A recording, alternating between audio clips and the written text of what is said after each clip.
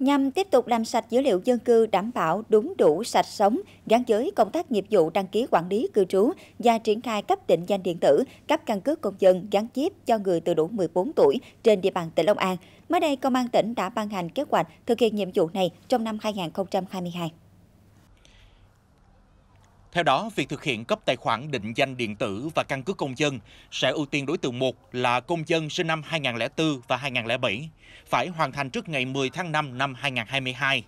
Ưu tiên đối tượng 2 phải hoàn thành trước ngày 10 tháng 6 năm 2022 đối với công dân từ 14 đến 22 tuổi, chưa cấp căn cước công dân gắn chip, trừ số công dân sinh năm 2004 và 2007. Ưu tiên đối tượng 3 là công dân, đối tượng chính sách, phải hoàn thành trước ngày 10 tháng 7 năm 2022. Đến thời điểm này thì công an các địa phương đang tổ chức đến trực tiếp các điểm trường trung học cơ sở để cấp căn cước công dân gắn chip và tài khoản định danh cho các em học sinh sinh năm 2004 và 2007. Khi mà công an đến đây làm căn cước công dân thì rất là tiện, thuận lợi cho con và các bạn. Khi vừa học xong thì ra mình làm luôn.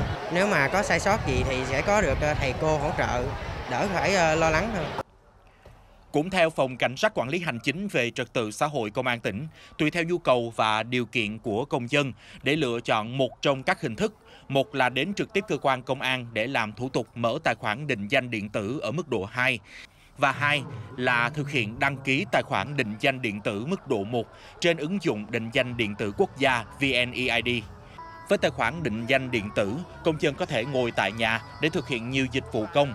Các giao dịch tài chính như là thanh toán hóa đơn điện, nước, đóng bảo hiểm xã hội, bảo hiểm y tế, chuyển tiền, v.v.